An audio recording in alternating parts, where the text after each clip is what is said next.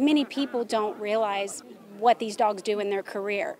They just think they're dogs. They're more than a pet. Over the years have been a great tool for us. They've come in extremely handy in helping us find a lot of suspects. They've also helped us locate missing children. They are partners in crime. It's why a memorial now stands at the Highland Cemetery, remembering dogs like Santo. His photo etched on a stone monument.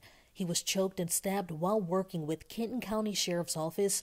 While he survived, the job took a toll on him. He was retired already. He passed away from a twisted intestine, so he'd been through a lot, and then he passes away like that. He was 9 years old. It was very sad, and I saw how emotional my husband was because it was his partner. Santos is one of many being remembered on this memorial. It's a place not only for owners to cope emotionally with the loss of losing a dog, but also financially.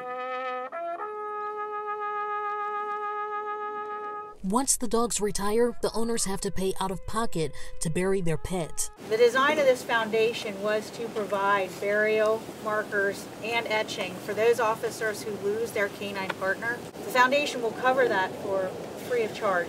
Mayor of Villa Hills, Heather Jansen, has an extra interest in this. Her parents left money for charity, and the family made a donation to the memorial site. There was such a need for the K-9 heroes that, having been involved with the cemetery with our parents, it was just nice to be able to do something where the officers, the handlers, people from the department, the community can come and recognize the service they did. But the officer can come here and have their time as well, and I know my husband has been doing that, and I think that gives them some peace. In northern Kentucky, Kendria LaFleur, WCPO 9 News.